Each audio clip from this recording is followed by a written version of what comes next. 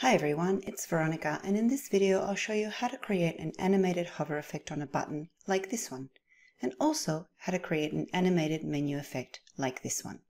So let's get started. Back in edit mode here in Storyline, we have a button that is a simple oval shape created natively in Storyline. It has a down state and a hover state. Let's click Edit States and take a look at the hover state.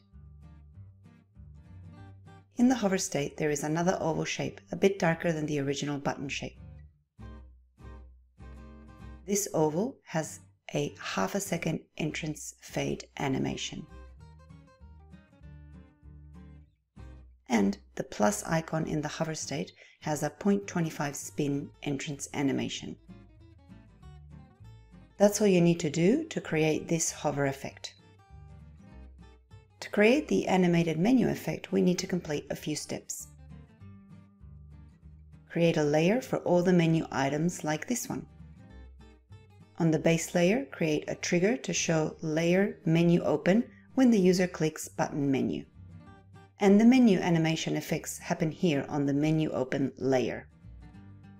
Let's take a look at how this layer is set up. The layer is only 1.5 seconds long.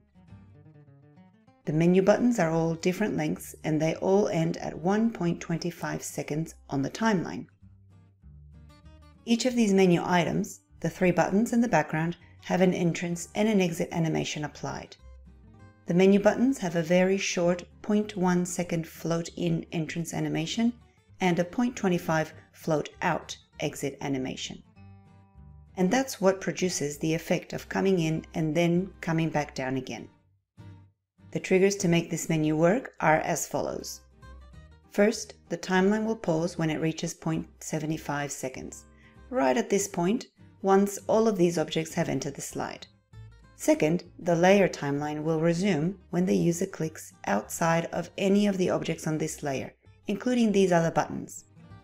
And third, this layer is going to hide when the timeline finishes.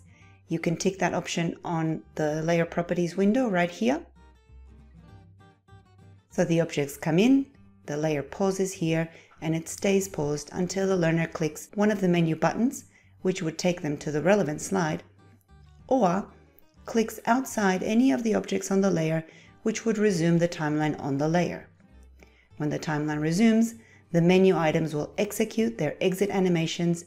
Then, when the timeline reaches 1.5 seconds, it will automatically hide, and this is timed so that the objects float out nicely before the layer hides. So we click the menu button and the menu animates in, and we click outside any of these menu items and the menu animates out. I hope this was helpful. Thanks for watching, and I'll catch you next time.